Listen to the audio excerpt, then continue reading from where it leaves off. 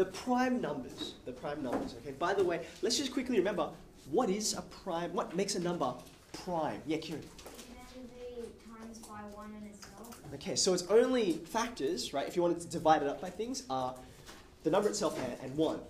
Okay. Now that's a good definition. I think there's a better one though. And the reason why is you might know. You remember there was a trick. What's the very first prime number? Do you remember? Yeah. It's 2. That's right. Now that raises the question, why isn't 1 prime? Because you can divide it by 1 and itself. Yeah, no. Maybe because it's an odd number. Oddness is going to be important for us in a minute, but I'm going to say, no, that's not why, because I will have some odd numbers. Yeah.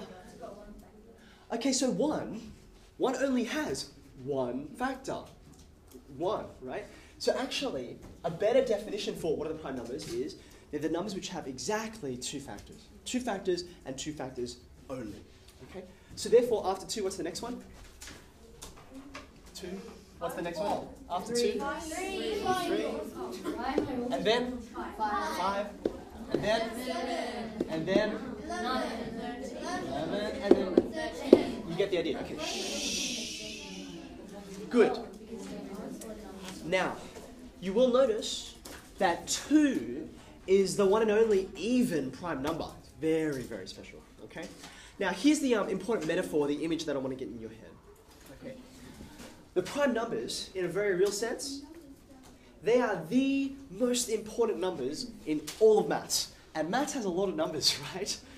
They're the most important. Here's why. Here's why. Okay? The primes, this is what you want to jot down actually. Or the primes or the prime numbers. The prime numbers are kind of like, in science, you learn about this topic called chemistry, right? And within chemistry, you learn about these things called elements. Okay, now, not those elements. Okay, now, by the way, the Greeks thought, earth, water, fire, there's another one, isn't there? I think there's 4. Air? Yeah, okay. Nitrogen. The Greeks thought those were the elements. Shh. But we've learned better. We've learned that there's things like nitrogen and oxygen and carbon and so on. Now these elements, right? Like carbon, hydrogen, oxygen, and so on. Okay. Here's the amazing thing about them.